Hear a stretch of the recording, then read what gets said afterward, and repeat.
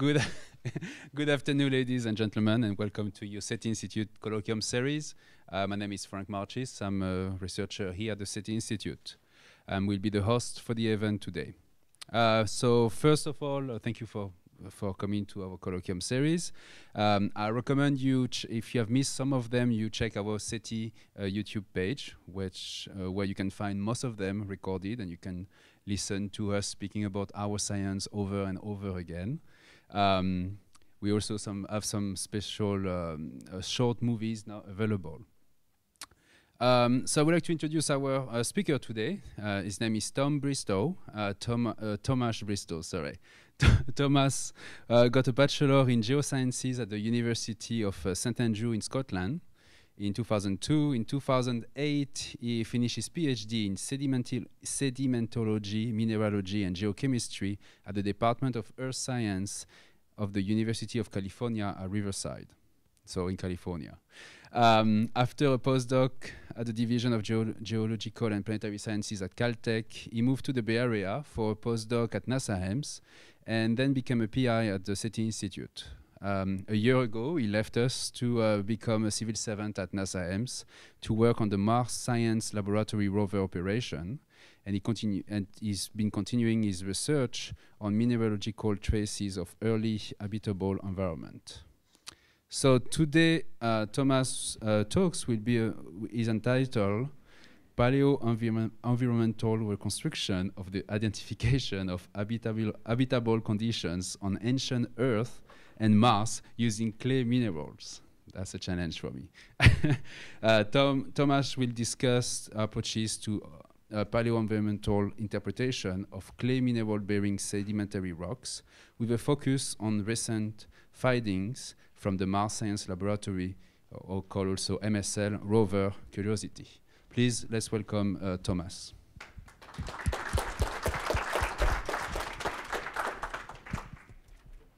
Yeah, I think it's on. Okay, well, thank you very much, Frank, and thank you for everyone for coming along. As Frank mentioned, I work at NASA Ames Research Center. I'm part of the MSL Curiosity Science team. More specifically, I'm affiliated with the CheMin instrument, which is the X-ray diffraction instrument that's on board the rover and can perform mineralogical analysis of the drilled rock powders. So in this talk, I'll towards the end, I'll talk more about results from MSL, from Curiosity, specifically at Yellowknife Bay. But I do have sort of a terrestrial, earthbound geological background and experience researching clays on the Earth. So I thought it'd be useful to talk about what we know about the clay record on Earth and how clays can be used in reconstructing environments and in the search for organic remnants of life in the ancient rock record, and how that can be applied beyond the Earth to other planets like Mars.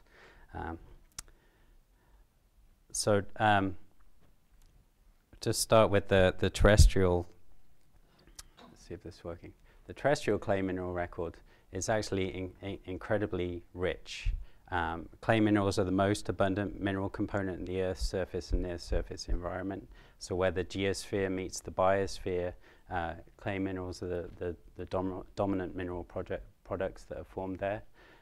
They very often form in sort of moderate conditions, moderate temperatures and pHs, and they require the presence of water because there's water, of course, in their crystal structure. And they've been present on Earth for billions of years, ever since there's been liquid water around at the surface of the Earth and a solid crust. And it's really an indication. The clays come hand in hand with habitability and life being present at the Earth's surface. So a clay means different things to different people and different engineers and soil scientists and geologists.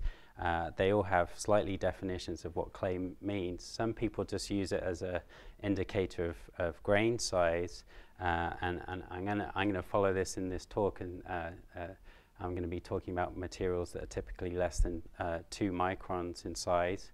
But as well as this size definition based on size, in particular, when I refer to clay minerals in this talk, I'm going to be talking about phyllosilicate minerals. So minerals with layered structures. You can see this in the diagram on the left. Layered, sort of waffle type structures consisting of a silicon tetrahedron stacked in various ways and typically intercalated by octahedral layers. So you can see the crystal structure, sort of the cartoon crystal structure here on the left-hand side, and then a TEM image of that crystal structure on the right-hand side. And you see the scale bar on that is 10 microns. So these are really tiny crystal structures that we're talking about. So the clays are an incredibly diverse set of minerals. I don't have the time to go through and catalog sort of the main groups and the chemistry and things like that today. But I guess some of you have heard of things like smectites and illites and chlorites. They're kind of the major groups of clay minerals that people investigate and find at planetary surfaces. But within those major groups, there are kind of subsets of more specific names which imply particular chemistries and crystal structures and things like layer charges. So as with most minerals, certain minerals are stable under particular geochemical conditions, and certain types of clay minerals form under particular conditions. Things like kaolinite, I think most people are familiar with, tend to form on sort of the acid side of the range of conditions in which clays are stable. So using that knowledge and where the clays are stable in environments, going back and looking in the rock record, we can actually go back and investigate what conditions were like on the early Earth and how they change over time. So this is kind of an idealized example here. My laser pointer is not working. Oh, it is working. Okay, so this is a cartoon diagram of an ancient closed lake system. I thought this would be a good example because we're going to be talking about lake deposits on Mars a bit later in this talk. So this is a closed lake system. You see here it's called Lake Uinta, so it's an ancient lake that was present in parts of Utah and Wyoming and Colorado about 45 million years ago. So this was a closed lake system. What do I mean by closed lake system? It means that water flows in, but the only way the water leaves is through evaporation. So this is essentially a system where ions, chemical species, are being concentrated into the sedimentary basin. And what happens in these closed lake systems is that you have recharge from the sides of the basins and concentrations as you go towards the center. So you have salinity gradients and pH gradients set up in these kinds of systems. And if you can go back in the rock record and go to different lake beds in different parts of the lake. So go towards the center or the margins or the sedimentary systems that lead into this system, and examine the mineralogy. And these changes in minerals actually reflect that geochemical gradient as you go from the margin of the lake into the lake center. So this is, and this is not just recorded in clay minerals. There's other accessory minerals that record the same things as well. So salts and carbonates and things like zeolites as well. So this, if you look at this, imagine this diagram. This is a snapshot in time. These deposits over thousands and tens of thousands of years will look more like this. And you have this diagram here. This sedimentary log is showing alternation between clay-rich shales and carbonate rocks, representing repeated wetting and drying and migration of the margins of that lake system. And those migrations are reflected in the mineralogy as well. So this is a really sort of idealized example of how clay minerals from the rock record can be used to reconstruct changing conditions in the past. it's typically not that easy. The clay minerals, even though they do point to certain conditions, their origins are often non-unique. For example, something like a smectite could form in a weathering profile. It could form at the bottom of a lake in a lake sediment. It can form much later in the rock record during diagenetic processes and hydrothermal alteration of the rocks as well. There are potentially multiple sources for clay deposits typically. You know, you can imagine a river system. It's going to tap potentially a wide range of geological terrains and different sources of clay minerals. So there can be clays being formed in place and brought in from the outside as well. And as I said up here, the rocks can be altered millions of years later after they were deposited, making, you know, the timing of that and the timing and the significance of that signal unclear. So as well as looking at mineralogy, it's really important that you look at contextual, geological and geochemistry information to reconstruct the picture as best you can.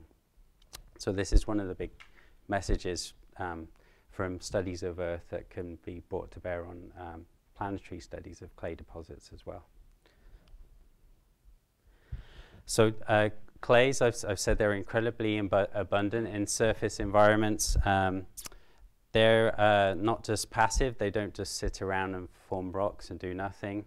The small size makes them incredibly reactive. You can see I've put a figure up here of some clays have mineral surface areas of up to 800 meters squared per gram of material. So that's a huge amount of potentially reactive surface area. Added to that is the clay structure sometimes leaves what's called a layer charge on the clays. So they have a net negative charge that requires balancing by either inorganic cations or sometimes organic cations as well, which stick to the surface of the clay minerals. And of interest to a lot of people just beyond the geological and planetary community are the catalytic effects of clay minerals. So, you know, you have large surface areas, they're reactive sites, they have charges, they can actually catalyze certain chemical reactions. And this diagram here on the right-hand side is from a geology paper by Williams et al. Showing this is a diagram of a smectite clay structure. And in a smectite clay structure, you can actually put organic material into the interlayers between the phyllosilicate sheets. And in this paper, she reacted simple organic compounds like ethanol and methanol, and these sites actually catalyzed the production of more complex hydrocarbons from these simple ingredients. So, you know, clay minerals, I guess they bear quite prominently in some of the literature on origins of life, but I'm not going to go into that in more detail right here. But I just wanted to, you know, get the point across that you know, they're an incredibly important part of the biosphere, and they're not just passively sitting there. They're actually you know, they're very reactive as well. So the clays, because of these properties and because of their abundance, they're intimately associated with biology. I've just put up another picture, a TEM picture up on the left-hand side here. This is a picture, a TEM, a slice and electron illumination through what's called a marine snow. So it's an aggregated material that falls down to the bottom of the ocean, and what it's showing, you can see the scale here is 1 micron, is very close relationships between bacteria, which are the circles, the substances that they secrete, the extrapolymeric substances, and so you can see these kind of wispy wafer platey things are the actual clay minerals here. So this is not just, I want to stress that this is not just a physical proximity. They're not just stuck together in these aggregates. they're actually influencing each other. And there are a number of papers that hypothesize that the evolution of life on land in particular influenced the volumes and the types of clay minerals that were generated on the Earth. And that changed through time as life evolved on Earth, as you know, life moved out of the ocean and colonized the land. This changed what's called the clay mineral factory, with knock-on effects for certain geochemical cycles. So certain microbes can actually use the metals that are in the crystal structures of the clays as part of their metabolic reactions. But iron in particular, bacteria will change the redox state of iron in clay minerals either through direct contact or electron shuttling compounds.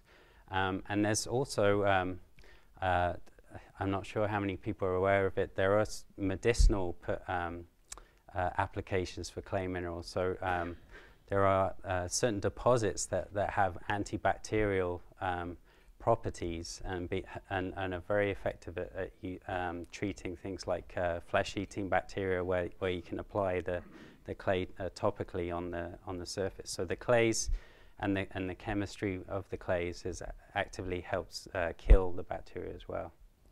So there's a strong interaction between, you know, the mineral component of the biosphere and the biology itself. So into the geosphere, so the close relationships between clays and organics, it's not just restricted to superficial environments. The close association persists down into the geosphere. So as you bury sediments, the clay minerals and organic compounds remain very strongly bonded together within sediments, even during burial and heating. And clay minerals, by various mechanisms, actually enhance the preservation of organic materials, of organic compounds. So they can help preserve the remnants of life in the rock record, so you can then go back and obtain more information. So this is a cartoon of a microorganism showing, and up here we have organic matter sticking to a clay mineral, and the microorganism not finding it very palatable. So this is, you know, a cartoon of what's going on, but organics trapped in the clay minerals are not accessible to the enzymes produced by bacteria and things like that. So that's one of the mechanisms that helps preservation. As I mentioned before, some people have hypothesized that the catalytic activity of clays can actually take simple organic compounds and produce more complex polymers that are less palatable to microorganisms as well. And there are other properties of clay-bearing sediments that also help preserve the organics. What's really another cool thing about the clays and the organics and this relationship between them is that they tend to alter under very similar conditions. So as you bury and heat organic matter, the structures are going to break down. You're going to lose information. But during the same range of temperatures that happens to the organics, you have very sort of in parallel alterations of clay minerals. So you can use clays as geothermometers, you know, to give you an idea of how hot a rock has been heated during burial. And this is particularly important to the oil industry. So the oil industry will look at a potential source rock and use clays to see how much it's heated and whether it's been heated enough to generate petroleum. But you know, this could be very important on places like Mars too, where MSL, we've kind of gone beyond looking for habitable conditions to trying to find rocks that contain organic remnants in them. You know, we can pick out targets based on mineral geothermometers like this that haven't been buried or altered to any great extent. So this is a way to, you know, to try and pick out the best targets that haven't been altered too much and have more potential to preserve organic fragments. So with that, I'll move on to the clay mineral record on Mars. Clays on Mars and information about clays on Mars is still pretty much in its infancy.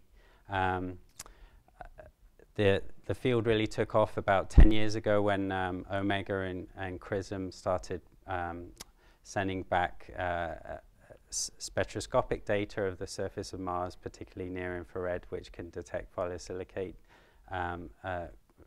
functional groups, metal OH groups. They found that phyllosilicates were widely distributed on Mars, just like they are on Earth. But unlike the Earth, they are really restricted to ancient terrains, so predominantly occurring in Noachian terrains, older than 3.5 billion years ago.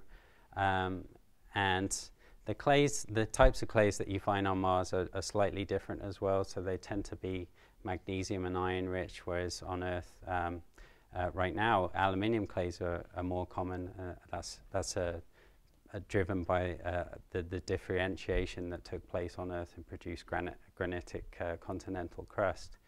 And one of the surprising things about the clays on Mars is that these smectites, which are very sensitive to diagenetic change and alteration on Earth, they'll start to change into other things at about 60 or 70 degrees on Earth, are preserved on Mars for billions and billions of years, whereas on Earth, the oldest smectites that can survive sort of the tectonic cycle are about 700 million years old.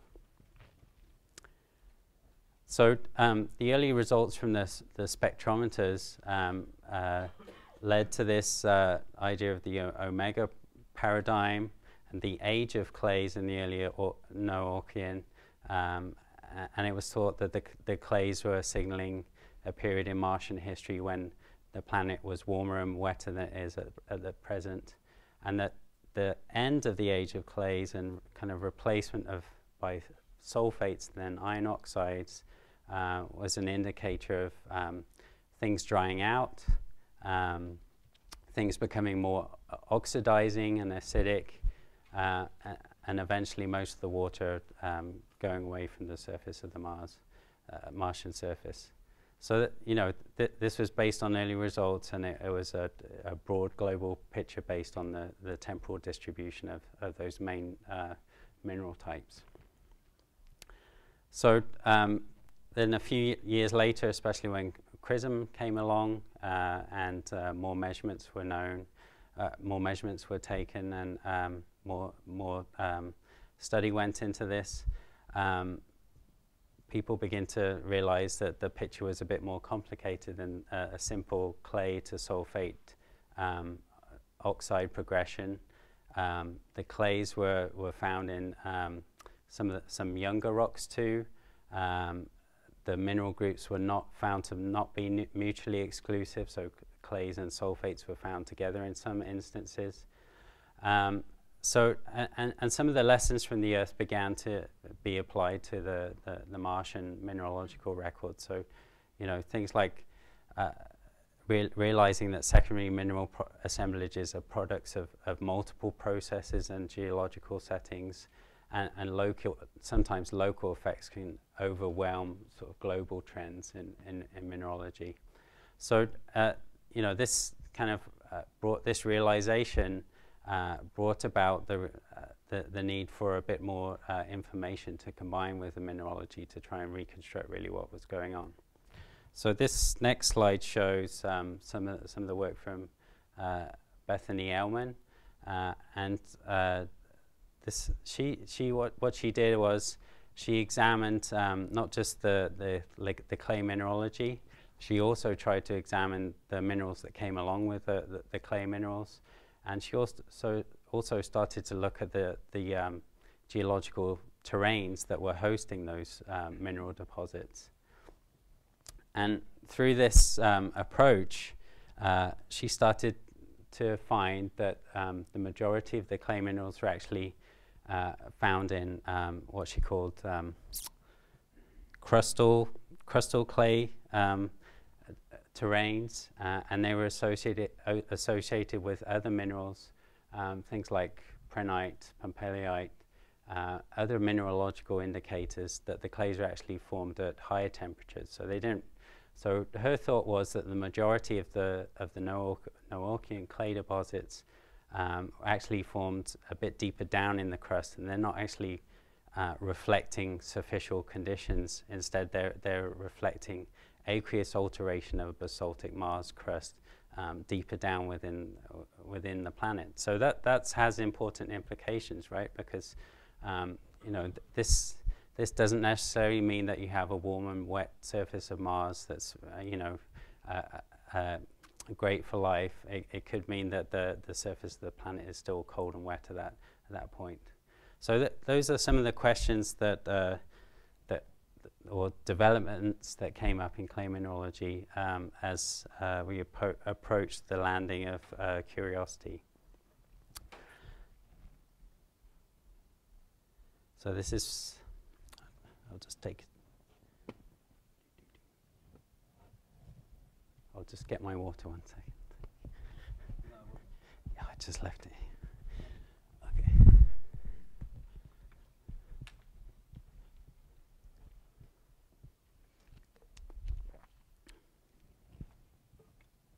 So that brings us to the third part of the talk. This is results from Gale Crater from Curiosity. I think most people are familiar with the landing site chosen for Curiosity. This is Gale Crater. It was chosen because the mound in the middle of the crater, Mount Sharp, contains stratified rocks, and the stratified rocks, at least from orbit, contain a similar mineralogical sequence as was kind of outlined in the omega paradigm. So in the lower parts of the strata in the mound are rich in clay minerals, particularly smectites, and as you move further up, I guess through time, the thought is as you move up through time, you transfer to more sulfate-rich mineralogies within the strata. So the mission went there to see, you know, to try and get a handle on whether global or local processes were causing this mineralogical transition, and what implications this had for reconstructing ancient conditions on Mars. Now, the rover couldn't actually land on the side of Mount Sharp. He had to pick a nice flat place to land, kind of off to the side of Mount Sharp. You can see the landing ellipse here. And actually, just this past September 2014, the rover officially reached some strata that are at the base, affiliated with the base of Mount Sharp. So it's taken quite a while to get there, but luckily the landing site was right on top of another you know, interesting geological feature called the Peace Vallis fan. You can see a topographic map here with the Peace Vallis fan shedding material off the northern rim of the crater and down towards the landing site. So the landing site was kind of at the toe end of this alluvial fan. So you know, this represents a very exciting, potentially exciting geological scientific target as well. So just to the east, about 500 meters east of where the rover actually landed, there was a group of rocks called Yellowknife Bay, which looked particularly interesting to the science team. They look from orbital images, you could briefly see stratifications within the rock. They were at an important sort of geological boundary. So the science team made a decision to take a traverse over there soon after the landing of MSL to investigate that section of rocks. And they were not disappointed. So at Yellowknife Bay, the rover found a series of sedimentary rocks, a series of siliciclastic mudstones, siltstones, and sandstones of basaltic bulk composition, and sort of observations and sedimentary analysis of this sequence of rocks revealed was actually the remnants of an ancient fluvial lacustrine system. So where rivers had dumped material down into the crater, and this was actually the toe end where some ponds existed at some time. So in this stratigraphic column, you can see the sheepbed mudstone here overlain by sandstones and coarser conglomerates. So the sheepbed mudstone would represent the pond, and the sandstones would represent the migration of bodies of rivers going into that pond. And the mudstone was, highlighted as a particularly attractive science target. As I said, it represents the standing body of water, and certain early diagenetic features within the sheepbed mudstone indicated that aqueous interaction continue with the deposits after the deposition of the mudstone. So MSL undertook a drilling campaign at Yellowknife Bay, and 2 holes were drilled in the sheepbed mudstone, one called John Klein and one called Cumberland. So as I said, I have my biases on the MSL science team. I'm part of the Chemin team, and I'm a mineralogist. So I'm going to show you some of the mineralogical data that MSL got back from those drill holes. You can see the ring diagrams up in the top left picture. Those are actually X-ray diffraction patterns that came back from those 2 sets of powders that were drilled from the sheepbed. And below that, you see these sort of conventional 1D views of diffraction patterns. So the 2D pattern was translated into 1D patterns. And you can see on the diagram, hopefully, the major mineralogical components of those sediments. So as well as the typical basaltic components that you'd expect in this kind of system, things like olivine and pyroxene and plagioclase feldspars. They also have significant clay mineral components, as shown in the low angle region down highlighted here. And this hump below the sharp peaks indicates the presence of an X-ray amorphous component in the sediment as well.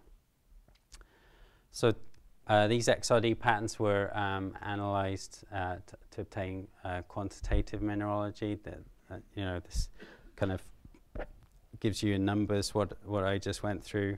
The clay minerals make up about 20 weight percent of the component of these mudstones. Amorphous material makes up about 30 weight percent. And then also of interest in these mineralogical compositions are the relatively low quantities of olivine you see there, 3% and 1% respectively. This is kind of unexpectedly low for this region based on orbital data. I think the orbital data would predict somewhere up about 10 or 11%. And we also found, which was very surprising for fine-grained lacustrine deposits, quite high concentrations of magnetite in there. Now that's unusual. If the magnetite, you'd expect it's a very dense, heavy mineral. It should be associated with the coarsest grained sediments. So it will fall out of the water very fast, whereas in the mudstones, you don't normally expect to find those kinds of concentrations of magnetite. So that's kind of what stood out from this data. More details on the clay mineralogy. If you go back, I'm going to zoom in on this low 2 theta region of the XRD patterns and give you some more details.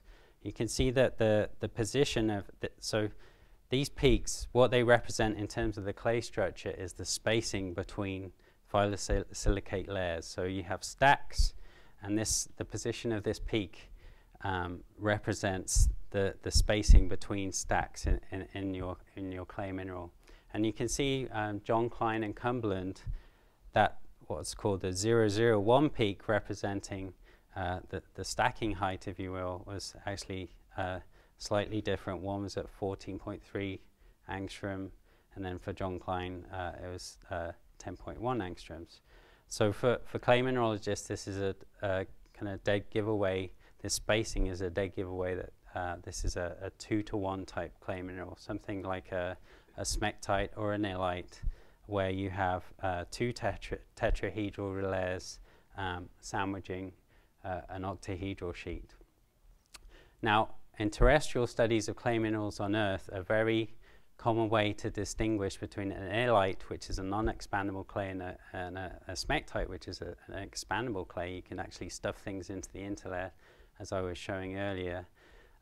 It is to manually put things into the interlayer and change that despacing. So this change that we saw going from Cumberland to John Klein is kind of reminiscent of that. So it's kind of pointing towards the clay minerals at Yellowknife Bay are actually smectites rather than illite. There's also geochemical information. The concentration of potassium within these deposits looks like it's too low for the clays to be illitic. Illites have potassium in their interlayer spaces that are trapped in there, and that they're what's balancing the layer charge on the clays. So this looks very much reminiscent of a smectite on Earth, except on Curiosity we can't do some of the diagnostic tests that clay mineralogists would do if you had a sample in the lab. So a couple of other lines of evidence supported this inference of a smectite. Other regions of the XLD diffractogram, this is called the O2L region, around between, you can see, 22 and 23 degrees 2 theta. So the position of this peak, this reflects how full the octahedral layer is and what kind of metal is in the octahedral layer as well. So by comparing the position of the peak from the Martian clays with known terrestrial standards, the clay was identified as a iron saponite. So this is a smectite that its octahedral sheet is almost fully occupied by metals, magnesium and iron in particular. And there's another test for this. The samples were delivered to the SAM instrument, which performed EGA analysis. So you heat up the sample and release volatile compounds from the sample. And clays actually will dehydroxylate, so they'll lose their water. It's like when you put some pottery in a kiln and you want to harden it out, you cook it up to a high enough temperature that it loses its water and goes solid. Well, the temperature at which that happens actually reflects the chemical composition of the clays. So, and the SAM data, the dehydroxylation temperature, it was up there between 700 and 800 degrees C, is consistent with the X-ray diffraction identification of a iron saponite. So what about the origins of this clay mineral, and what are the implications for the clay mineral? So there's a number of possibilities. The clays in the Yellowknife Bay samples could potentially have been brought in from somewhere else. So I showed you the picture of the Peace Vallis fan and how that was shedding material from the crater rim down towards the floor of the crater. So there's potential that this clay mineral that we found was actually produced in the rim of the crater and just brought to that site later on. And there are a couple of ways in which clays could have been produced in the rim of the crater. When the crater was produced, it tends to set up hydrothermal systems in the crater rim, circulating water and producing alteration of basaltic rocks to produce clay minerals. We have a fluvial, active fluvial system as shown by orbital geomorphological evidence. So it indicates perhaps some precipitation on the rim, which was driving that deposition, and that could have also produced alteration of basaltic materials on the rim. And then another possibility is that the clays are actually formed in place. So you have the sheetbed mudstone consists of very fine-grained basaltic detritus kind of sitting in a pool of water. So the other possibility is that that alteration happened in place and the clays weren't brought in from somewhere else. So there are several key observations that actually support that latter idea that the clay minerals were formed in place and they're reflecting conditions at the time of deposition. Perhaps the most important is the bulk chemistry of that sheetbed mudstone is pretty much exactly equivalent to the average Martian basalt. So, you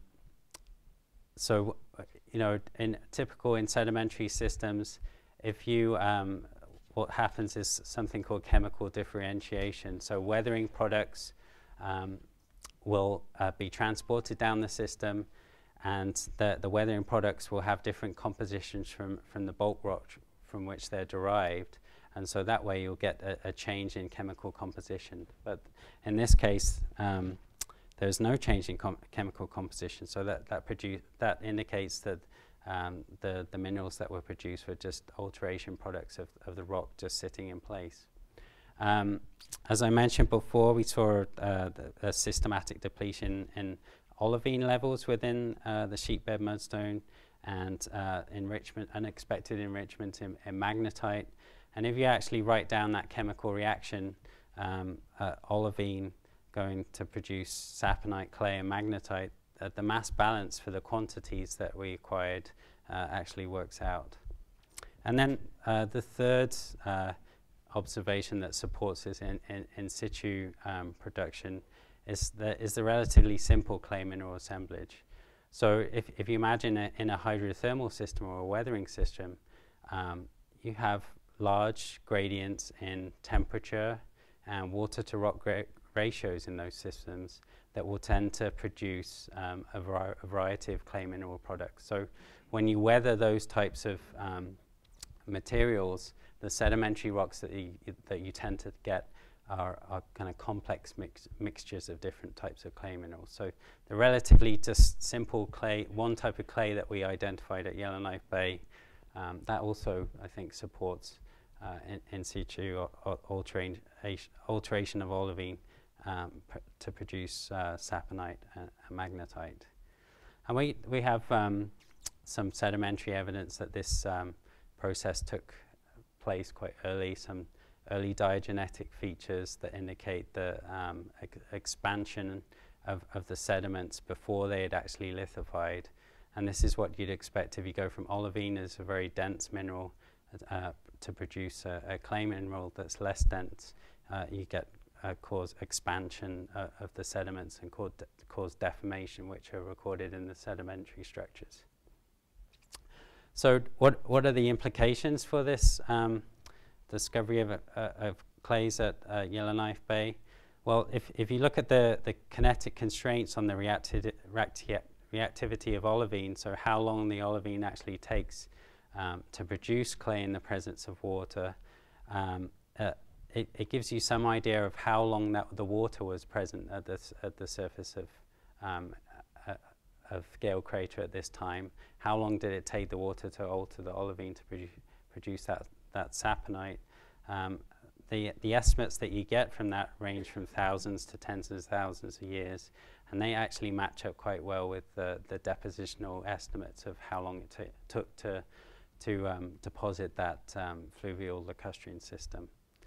So the presence of saponites also implies quite benign chemical conditions. Saponites are not stable in particularly acidic conditions. I think if you go below about pH 5, they become destabilized and will dissolve. You typically see them forming in waters with pHs of 8 or 9. So this kind of implies an aqueous system that was not too extreme and potentially habitable. And with the magnetite there was also evidence for iron in mixed valence states.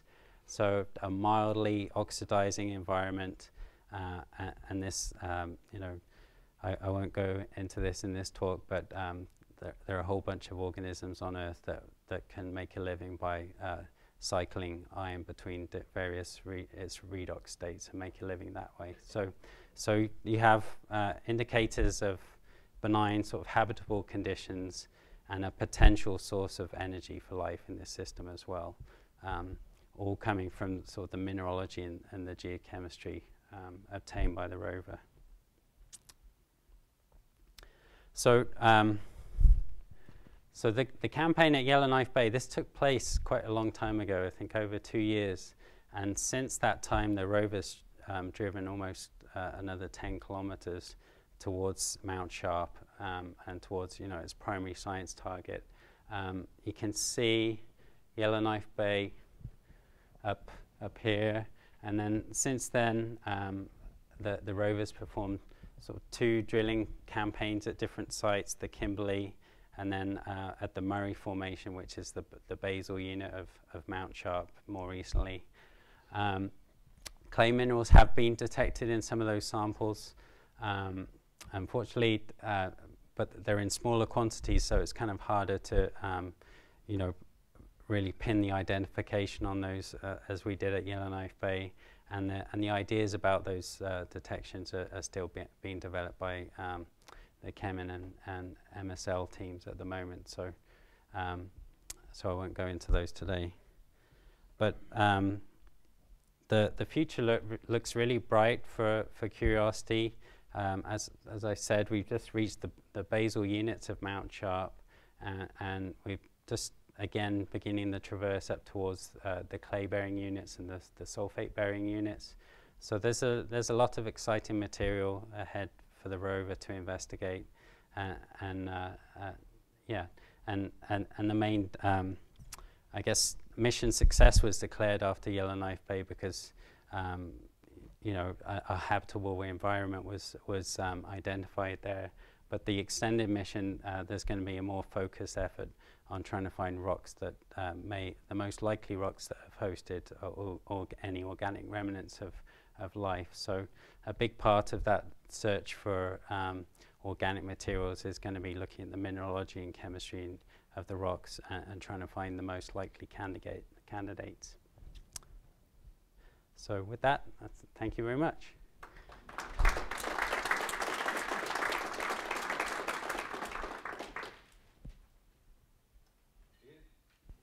The floor is open for questions.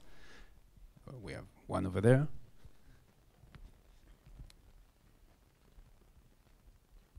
Hi. This is the big one. So in the first part of your talk, and you discussed the origins of clays on Earth, you mentioned that we can see evidence in the clays of life interacting with the clays in its formation model. And on the Martian side, you said, well, the iron could be a source of food, whatever. In your modeling of the formation of the clays you discovered at Yellowknife Bay and elsewhere, do any of those potential models indicate that kind of interaction between life and clay that you see on Earth, or are all the clays that are forming on Mars, in the quantities that you see them, able to have formed without any life? That's a great question. I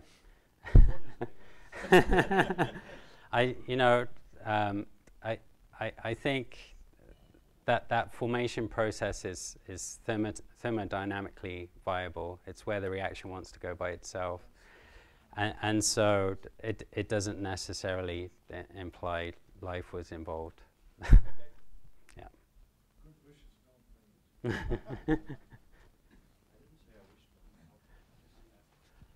Okay, we have a question here.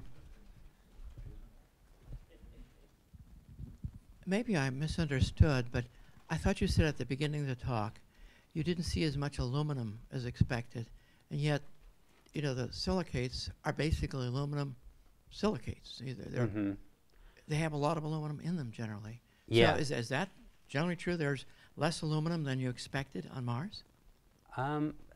There is the clays tend to be magnesium iron rich type with typically less aluminium than you would find on an Earth equivalent.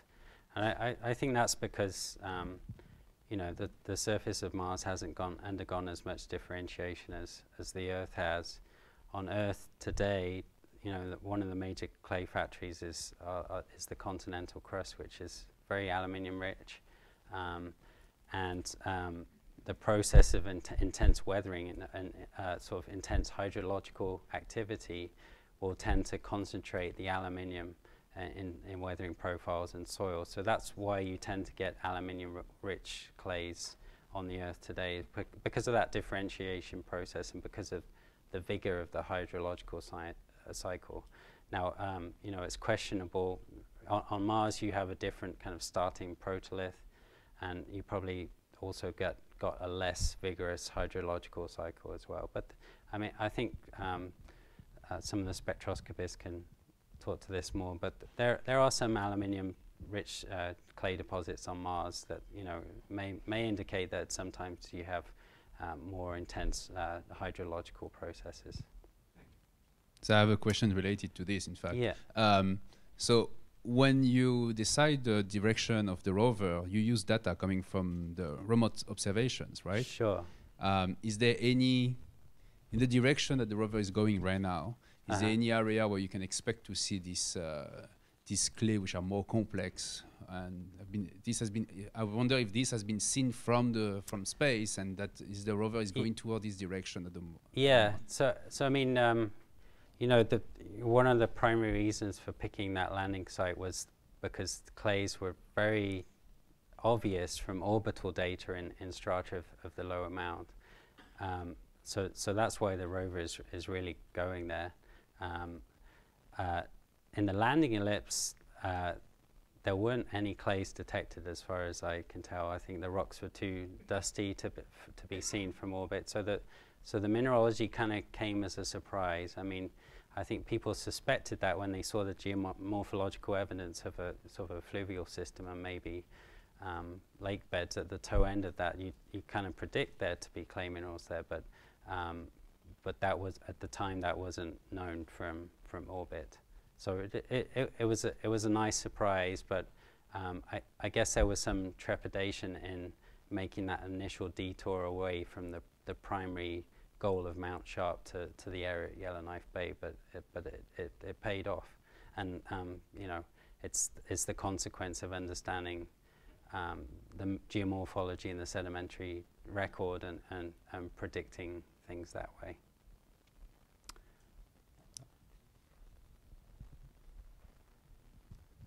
Are there any implications from the clay mineralogy for what the partial pressure of CO2 might have been in the atmosphere?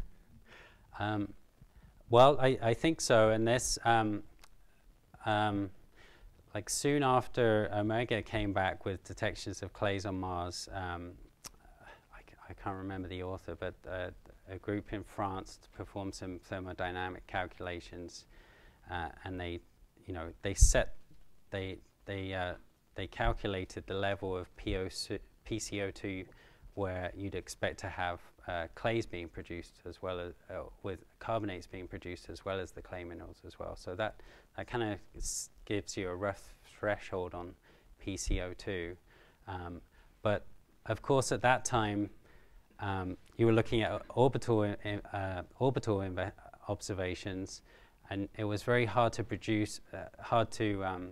prove that those clay minerals were actually being produced close enough to the surface that they would be, you'd expect them to be in equilibrium with the atmosphere. So this, you know, the findings of the MSL rover is very important because of the sedimentology and all the detailed work that the rover's done, and the depositional models as well. You can actually say that this clay formed pretty close to the time of deposition, very close to the atmosphere. So then you can go on to play with things like kinetics and sedimentary burial rates and try and get a handle on how much carbonate you'd expect in that system if there was a high CO2 atmosphere. So yeah, hopefully that answers your question. But I have a relating question again. Yeah. You intimate with the operation of the rover. You're a mineralogist, so what kind of prediction can you tell us about what's going to happen in the next year? And this is recording, so remember, we're gonna use it after against you. The prediction. I don't know. I haven't. I mean, I'm really excited to see what the exact mineralogy of those units are going to be. I don't have any predictions right now. You don't have any more? You don't want to say anything? Okay. I'm just, you know, my thinking, I kind of lag behind. I gave a talk about Yellowknife Bay. This is something that was done 2 years ago by the rover. I'm still thinking about the implications of that data. So my thinking tends to kind of lag behind where the rover is. So. One more. You spoke about the feldspars and silicates. Mm-hmm. Do you expect to see any carbonates? Have you found any carbonates? No, they haven't found any carbonates. I mean, that's a significant thing. So, as Robert was implying, this is a reactive basaltic sediment. If there was significant carbonate in the atmosphere around, then you'd expect to see carbonates around.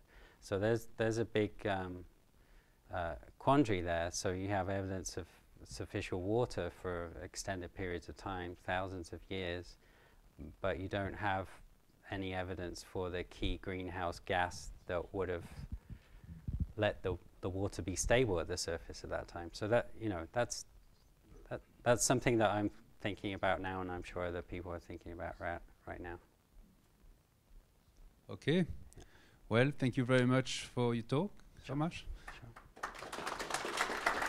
And as a memory of your talk here, you're going to have this wonderful cup, and please have your coffee and your cookies in it.